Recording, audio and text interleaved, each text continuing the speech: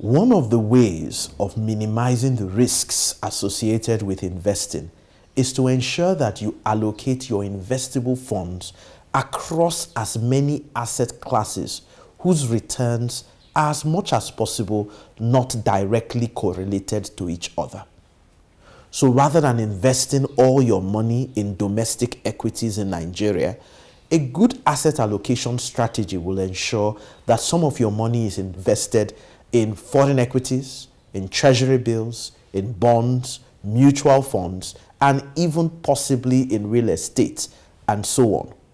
The split across different assets is a function of your risk appetite, driven by a number of other underlying factors, but mostly by the time horizon that you have to achieve whatever life goals that you have set and the expected returns that each asset class can achieve.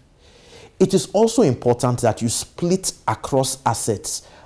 whose risk-return profiles are different and complement each other. So there should be a healthy combination of fixed income and variable income assets, as well as money market and capital market instruments, so that the benefits of asset allocation can truly be achieved.